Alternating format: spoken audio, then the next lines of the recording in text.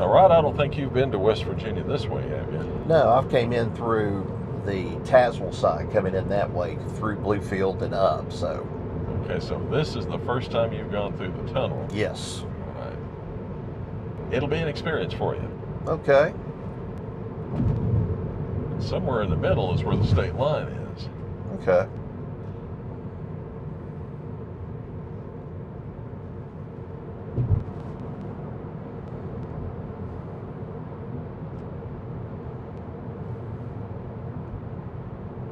In fact, I think this is one of only 2 tunnels, I believe, that crosses the state line. The other one being down at Cumberland Gap. Mm-hmm.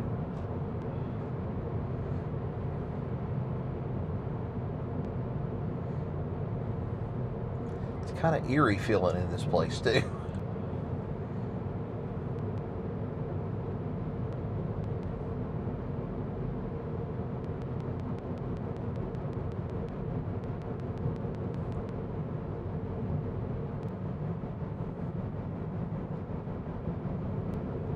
And that's one long tunnel, too. Wow, I say so.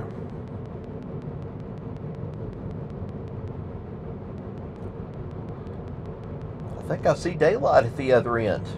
I think I see West Virginia. Is that okay? Daylight, wild, wild, wonderful West Virginia. Indeed.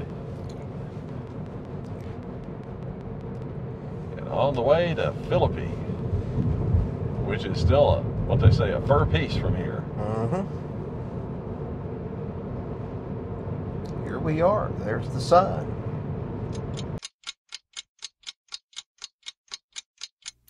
Well, first thing we need to do, Steve, is tell people out there that this has nothing to do with any kind of mummies found in Egypt and brought to Appalachia. This is about an occurrence that took place in Appalachia in a town called Philippi. And Philippi is located where? Well, it's up in central West Virginia. Yeah, not too far from Weston.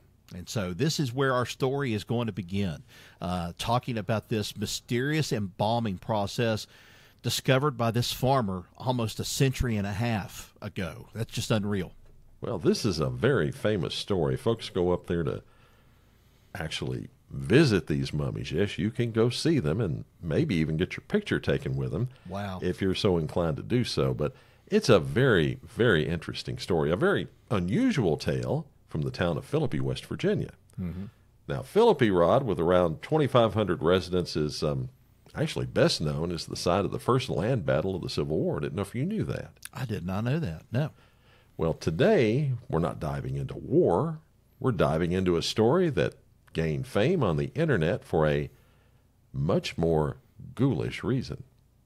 Now, if you make the trip to Philippi, you'll find tucked inside the Barber County Historical Society Museum 2 mummies with an extraordinarily strange history. Philippi is a quaint little town with a rich history.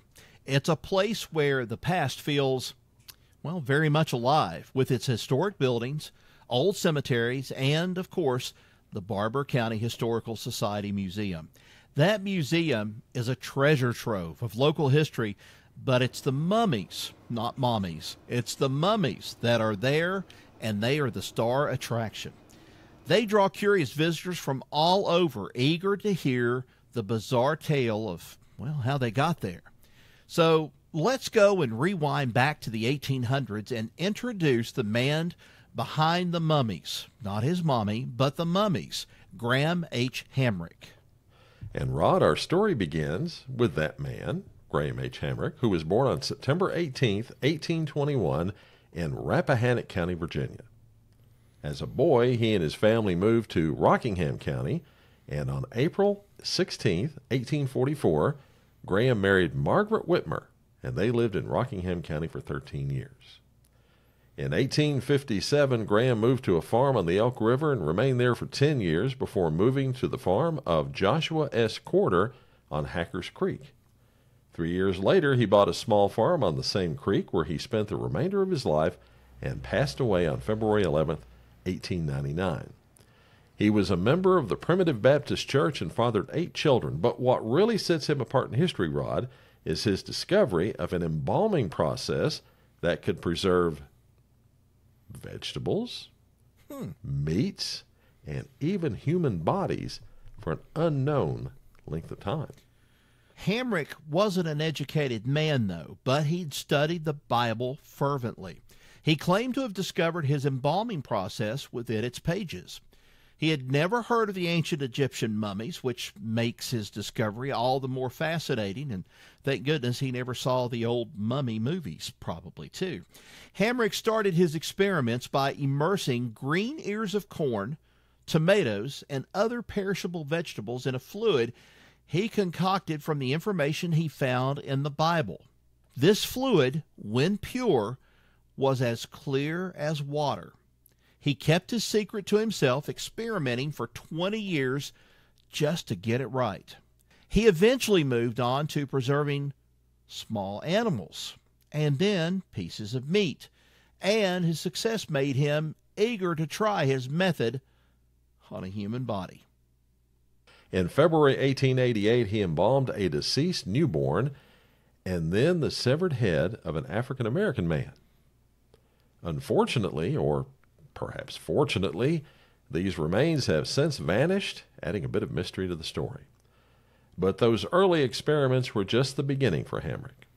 He wanted to prove his method could work on a complete human body, and with the assistance of Judge Samuel Woods, Hamrick managed to obtain legal permission to acquire 2 bodies of female inmates from the Trans-AlleghenyLunaticAsylum in Weston and was allowed to experiment on them for 40 days in isolation. After these 40 days, the officers and doctors of the asylum inspected the bodies and found them perfectly preserved, with no signs of decomposition. This was a monumental moment for Hamrick, as it validated his years of hard work and experimentation. Well, with the proof of his success, Hamrick applied for a patent for his embalming process. However, the application was rejected at first, the patent office claiming that the fluid described in his formula couldn't produce the results that he claimed. Well, undeterred, Hamrick offered to demonstrate his process in, well, of all places, Washington, D.C. This offer was accepted, and he took the 2 mummies from Weston to Washington, D.C., along with a certificate from the asylum officers confirming the date of their embalming. On the appointed day, and in front of several officials, including a representative from that famous Smithsonian institution, Hamrick embalmed another body. The demonstration was a success, and he was granted a patent without any further questions. And Rod Hamrick received an offer from the Smithsonian of $10,000, which, and I did the math on this one this time, $345,000 in today's money to use his process. However, revealing his mummification methods was a condition for the deal, and Mr. Hamrick chose not to do so. So the mummies came back to Philippi with Graham Hamrick. On December 24th, 1891, Christmas Eve, Hamrick was elected an honorary member of the Paris Inventors Academy of France and was awarded a bronze medal, later a gold medal, all without any expense to him. Now, despite his decades of work on developing this embalming technique, Hamrick never made much money from it. You see, he lacked the business know-how to capitalize on his patent. He did sell rights to use this fluid in various parts of the U.S., but his health failed, and as he neared the end of his life, he prepared embalming fluid for his own body and instructed his friends on its use.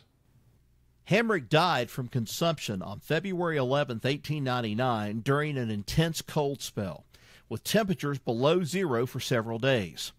Well, despite being exposed to the elements, the fluid he prepared did not freeze. He was buried at Mary's Chapel Cemetery, 5 miles north of Philippi.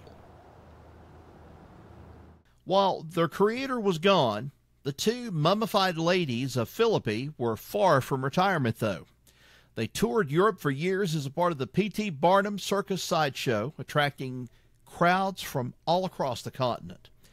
But soon, folks grew tired of the mummies, as they became yesterday's news, and then they were returned to Philippi. The mummies were forgotten for years, only to be discovered later, of all places, in an old barn. A local resident took ownership of them, reportedly keeping them under his bed for some time. It gets even more interesting, though, Rod. All right. In the 1990s, a flood swept through Philippi, leaving the mummies, yes, waterlogged and covered in fungus. Wow. Thankfully, a local man was able to clean and preserve them, and those two mummies now reside at the Barber County Historical Museum, where they continue to fascinate visitors. And, folks, if you visit, you just might be able to get a selfie with the ladies. Wow. And this was all done from notes he took from the Bible. Mm-hmm. And this had nothing to do with formaldehyde. Not anything that I know like of. that. I mean, this was all natural stuff, supposedly natural, the way it was supposed to be. And yet it preserved them like it did. That's just unreal. But I can also see, too, he did not want to have certain secrets or certain things taken away from him that he had rightfully created, and that being, of course, with the mummification process. That's a shame he wasn't able to profit from all that. Right. I mean, this is a lot of work, and it's not like, I'm determined to be a famous baseball player, or I'm determined to be an inventor of something other than this. Mm-hmm. This is, I want to work with dead bodies and keep them preserved. And that's kudos to him for doing that. It's just a shame that secret passed away with him, unfortunately. And also we talk about this too. It takes somebody special. And I'm going to say this honestly. It takes somebody special, or at least that has a good heart, or at least their mind set in the right place, to become a funeral director. To have to deal with embalming people, because it's something that's just not on my radar. I don't want to do that. I've been to one former funeral place in North Carolina. Actually, it was the Anson County Chamber of Commerce building. That's what they had, but it used to be the old funeral parlor. And I actually saw the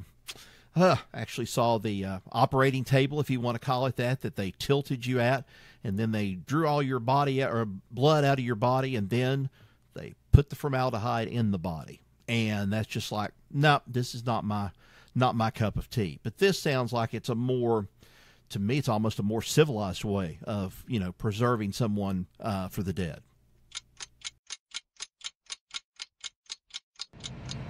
So, we've seen the mummies. Seen them. What do you think about them? Well, I'd say for this part of the country, it was big news. Yeah. Then being showcased to the rest of the world, it was big news coming from a place like here. And just amazing, though, looking at them. Well, you don't think they're 144 some years old. No, you don't. So that's the amazing part about this. And that, folks, is the story of the Philippi mummies, another one of the stories of Appalachia. Thanks for watching. Y'all take care. Till next we meet, so long, everybody.